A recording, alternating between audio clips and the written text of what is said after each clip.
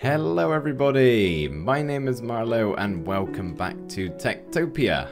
Little bit of a less stressful intro today. In case you missed last episode, we actually had a little bit of an intruder to begin with. A necromancer spawned inside our four walls here, which I thought were a solid form of defense, but apparently not, because the necromancer actually spawned around about here, which I didn't realize was possible. I thought they only spawned in the far corners of the borders where it meets here, but yeah, obviously not. My village is not as impenetrable as I once thought, so we're gonna do something about that by hiring some guards today, but I've got a couple of things I want to do before we get into that.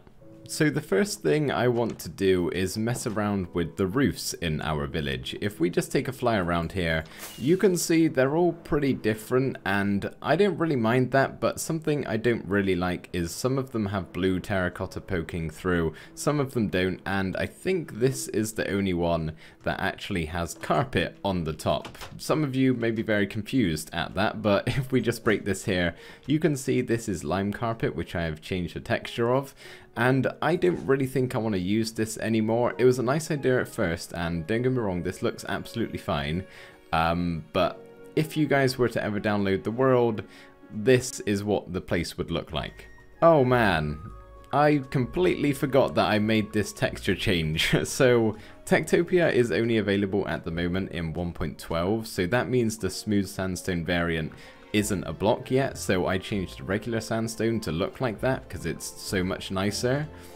Yeah, it doesn't look as good, that is for sure. I suppose it's not too bad from a distance, but then you zoom in and it doesn't look particularly good, but I don't mind that too much. That is bearable if you guys were looking around. It still looks like sandstone, right? But if we turn around here, there's something that stands out more than everything else, which is the roof here, and I really don't want that.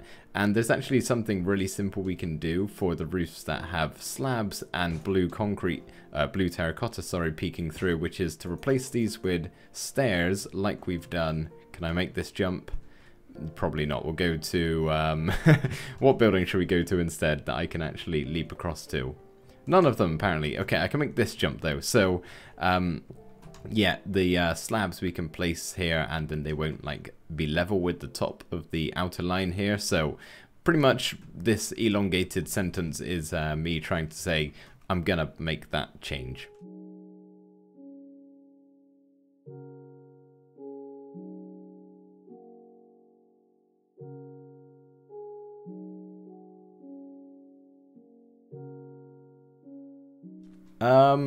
Remora, quick word. Did you by any chance try to copy what our llama friend does here by sticking your head through the block? You look a little stuck, and honestly, I'm kind of tempted to leave you there. Teach you a lesson. Don't try and imitate our llama friend, who, by the way, I know you guys would have had your name suggestions in by now. Haven't seen the comments on the episode yet. Yeah, what is going on here exactly? How have you managed this? You're welcome. You're free now. Do you want to get to work? That was very strange. I don't think I communicated my point very well earlier. Pretty much, we can do the roofs in one of four ways. The first one being just keeping it blue terracotta like this on show, which looks fine, but a little out of place as not all of the houses have it. The second way is to, of course, that's the wrong block, use our lime carpet here, which we already decided against. The third way is to put slabs on the top here, but keeping the birch ones, which, yeah, doesn't look great because this is level and there needs to be some sort of differentiation. So what I've been doing on all of the houses is going around replacing the birch slabs with birch stairs, and you can see, if I can actually place these blocks down, I'll do those in a second, there is half a block's different, which, yeah, just looks so much better in my opinion. I am in need of emeralds because we're gonna buy some tokens right off the bat in today's episode. So how many have I got? I haven't traded in a while. I actually haven't logged into this world in a couple of days. I think it was a lot. Yeah, over 2 stacks. Okay, that is going to be plenty. I probably only need 2 stacks at max.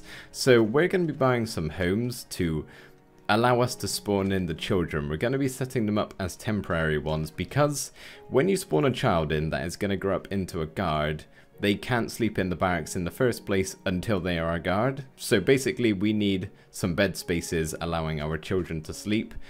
We will obviously make the homes into actual homes at some point or another, but yeah, we need to set up some temp ones to begin with here. So I'm going to do a 2-person home, and then I think we're going to get 2 4-person homes. That equals 10. I think that should be good. Yeah, so I'm going to go pretty much make a hole in a wall, or just set up some sort of like box over here maybe in this big open area, just as a temporary home for them whilst they grow up, training to be guards. By far the best houses in the entire village. The rest of this, everything else we've done, doesn't compare. This is amazing. No, I've done the bare minimum I had to do to create some viable homes where we can spawn our children, so that's what I'm gonna do here. We'll do 2 of you there. You're all gonna grow up to be warriors. I hope you're nice and strong. For some reason these hearts are really loud for me, hopefully not the same for you. So yeah, enjoy your temporary homes. I know they're absolutely gorgeous, but try not to get too excited because you're not going to be living here forever. You shouldn't be getting overcrowding though. I made sure they're big enough. Maybe I'll just expand them a little backwards this way. Although, is that going to ruin how they look? I think it'll be okay. So for this barracks design, I'm actually doing something a little bit different. We've got a whole miniature castle of sorts going on. We've got this wall going around the outside and tower included, and then on the inside we're going to kind of split it up into different parts. It will all technically be the barracks. I'll explain a little bit more in first person when I can actually show you around.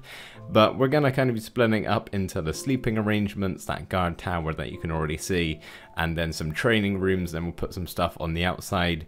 It's all very cool to walk around in. It doesn't look amazing, I will say that, because we have to use sandstone. If I was able to use wood and stone and other medieval type resource or materials, I would make it look a lot better.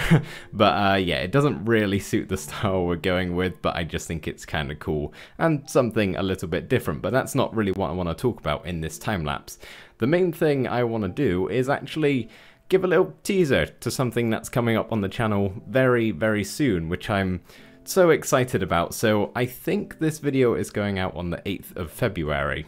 Fingers crossed I'm right in that, otherwise I'm going to get real confused here. But I think either this Wednesday or the next Wednesday, don't 100% quote me on that, that's just the time I'm aiming for.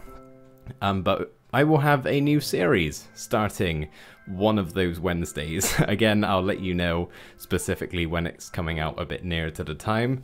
But yeah, I'm so excited to start this. It's something I've been wanting to do for a long time, and I've never really just pushed myself to do it. So I honestly can't wait. I have yet to record the first episode of the series. I'm kind of not putting it off, but I'm a little nervous to start because it's gonna be a big thing for me. And yeah, I can't wait. I'm very nervous, but very excited at the same time. So look forward to that. I think it should be really fun and something we can all enjoy.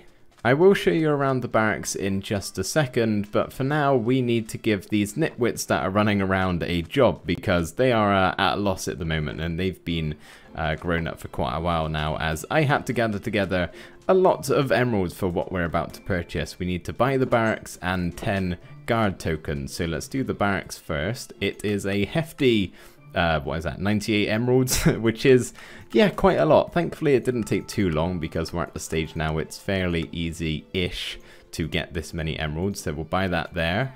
That was pricey, and then we'll go over to the tradesman, and we can get all 10 tokens. I think this is 140 emeralds I've got here. Let's just sort of click it and hope for the best. If it's wrong, then so be it. But that is 9 across there and 10. Okay, now I've got to go around, find all the nitwits, and give them their tokens.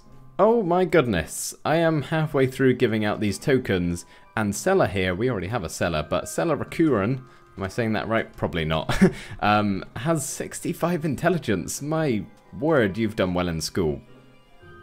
Seller? Seller? Oh no.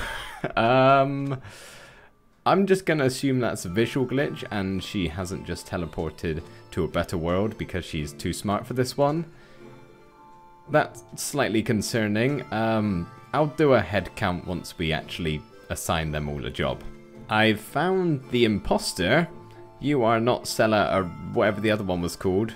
You are Sela Amanchi, which... yeah, that's not good. I can't find her anywhere, guys. All of the beds over there you can... oh, they're not loaded in. They are all yellow, and all of the ones in the barracks are green. So the village thinks she is here. Maybe I just haven't found her yet. Tell you what, I'm going to follow that one. I bet it's her. I'm feeling lucky.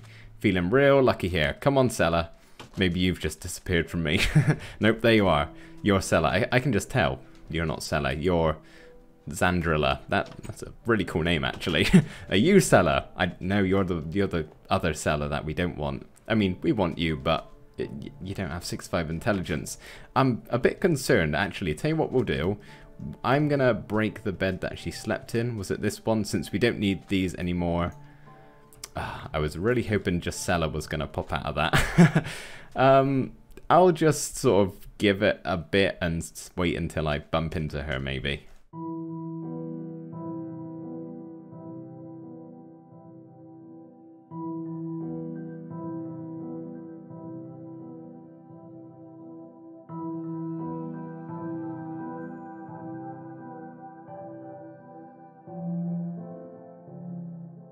So I've done a final count of all of my guards, and there are definitely 10 of them, but the first Sela is nowhere to be found, so I'm guessing one of them just had their name and all of their stats replaced. Like, none of them have anywhere near 65 intelligence, so I have no idea what's gone on there, and I'm sure it's some sort of known bug, but it doesn't really matter. They'll all level up their intelligence over time.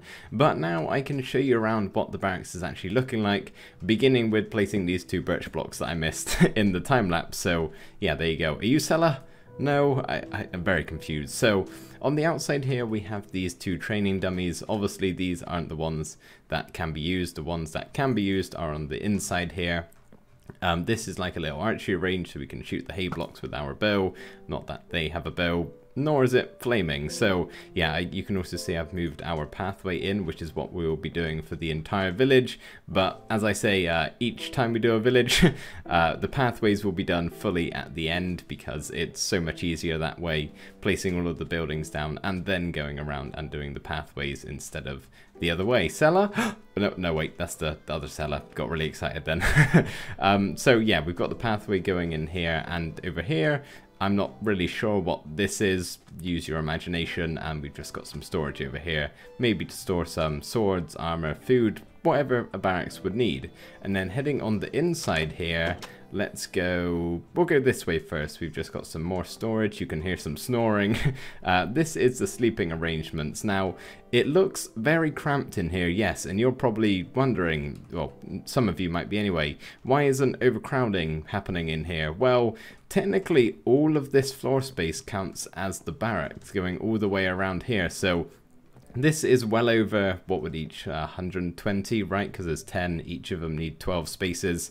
So yeah, there's well over 120 blocks on the floor here in this entire thing. So that's pretty good. And in here looks very busy. I haven't really had enough room to do too much with it, but I feel like it quite suits the barracks, all the beds being super close together. Got a clock on the wall that'll ring when they've got to get up to fight off whatever they need to fight off, although half of them sleep in the day, some sleep in the night. You know how fireworks work. Fireworks?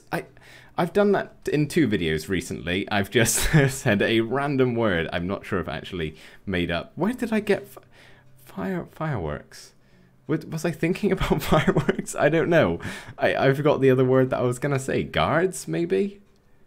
I have no idea. Yeah, I did it in another video. I might have actually cut that out of that one though. So weird. I don't understand my mind sometimes. So this is where they'll go to train. I've only got 4 armor stands in here, but occasionally they'll come along and smack these a little bit and level up when they haven't got anything else to do. And then up here is actually leading to the top of the tower, which I am going to assign 1 guard post to. So a guard will come up and stand here, which this probably isn't the best place for them to stand, but I just think it's going to look really cool having a guard up here most of the time looking out on the village. That's the main reason I'm doing it. Does anything look off about the library here to you guys? Can you see it? I think you can. down here we have a chicken in the wall. Not really sure how he's managed to get in there, and honestly I don't know if he can get out, but he looks pretty cozy in there. Well, when he doesn't have his head in the wall, that is. But yeah, he slots in quite nicely there, which is quite funny really. So we have a couple of loose animals in the village, mainly chickens. There was a sheep at some point or another, but I killed him. He was fine, he escaped entirely. But yeah, I think that's happening because over here at the butcher's building, oh, we just managed to see a killing live on screen. Nice. So most of the time that will happen like you just saw then. The butcher will kill the animal, no problems. But occasionally what I think happens is they manage to climb on these blocks, causing the butcher to miss, and then they run away and get out of the village, or sometimes it will take more than one hit, or not out of the village, sorry, out of the building. But that's such a rare occurrence that I don't think I'm really going to bother patching this up or anything like that. Obviously, if it becomes more of a bigger problem, then I will fill this in, but I quite like how this looks, so I'm not really too fussed. But yeah, occasionally it means a chicken or a sheep break free. Anyway, what I think I'd like to do now is actually set up some guard posts. Thankfully, they are nice and cheap to buy from the architect here. Only 5 emeralds, I want to say, if they're somewhere around here. 6 emeralds each. So I'm going to buy 5 of these, and I'm going to set one up in each quadrant. I know there's only 4 quadrants, but we're going to have one here, one over there, one here, and then obviously we've got the one in the tower. So that'll mean we'll have 5 guards in each of the towers, sort of in a designated location, and then the rest will just be freely roaming around the village, which I think will be a nice coverage of defense if we do happen to get a necromancer spawn again.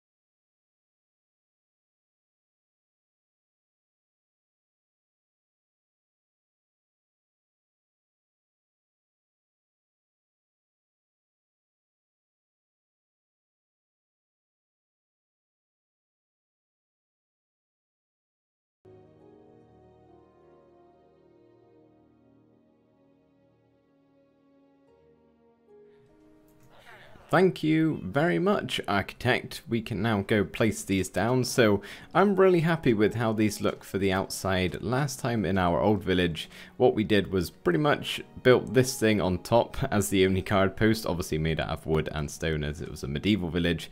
This time we've got a whole building surrounding it, which the guard is actually going to be able to climb up. So on the inside we've just got a staircase, and then this is where I'm going to put the token. So hopefully, fingers crossed, a guard should be stood up here pretty much all the time.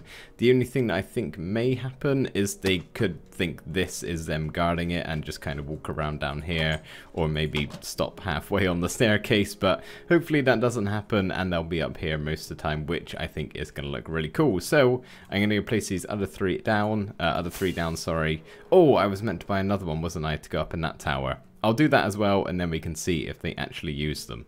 Oh, look at you go up the staircase. I've only just placed this down. I'm surprised how fast you got up here. So Axel is now guarding this tower, which, sorry to break it to you, but your job is kind of pointless. There is never going to be anything you can spot here that you're actually going to be able to get to, I don't think. I believe the other ones are low enough that if a necromancer did spawn, or somehow a zombie or something got in, then they would see them.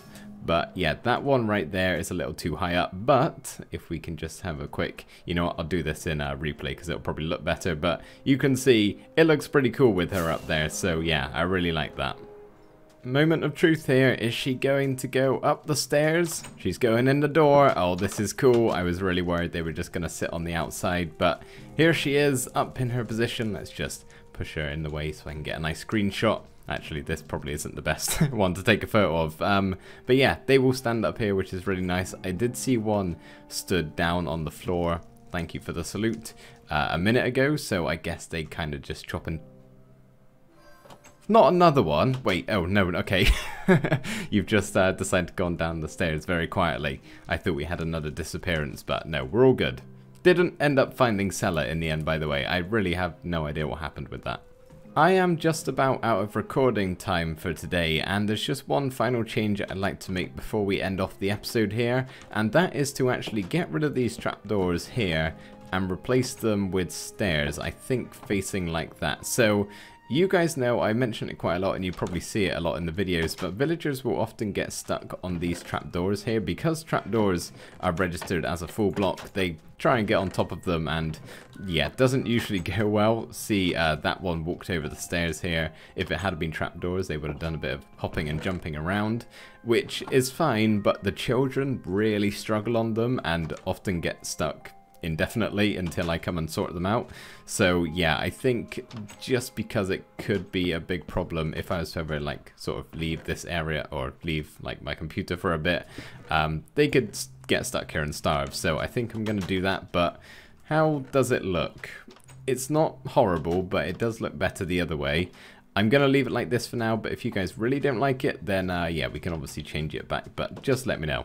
Just doing my last little bit of trading here before we end off today's episode. I'm using a lot of my lapis supplies for this. That may not have been the smartest decision, but I've got eggs to spend all day long, so I can happily do these. And yeah, put it towards that emerald supply, which I'm not actually sure what we're at the moment. Not too great, bearing in mind. Oh, that's still pretty good. We did spend a lot in today's episode, and next time around we probably won't need to spend that much because I'm probably going to use those home tokens why have I got, there we go, those home tokens we bought at the start of the episode will actually make them proper houses. I haven't really had time to do that today, but yeah, guys, thank you so much for watching this episode.